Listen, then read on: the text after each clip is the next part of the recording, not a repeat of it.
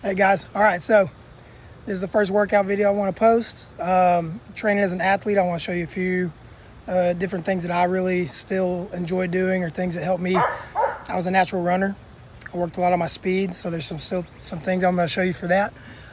So today I'm going to hit some explosive movements for your lower body, and then also a little bit of upper back exercises for strength and size. So first thing I'm going to hit, I've already warmed up. First thing I've got on the list tonight is some speed sleds. Any sport you play, pretty much, it's good to be fast. So this is a huge tool.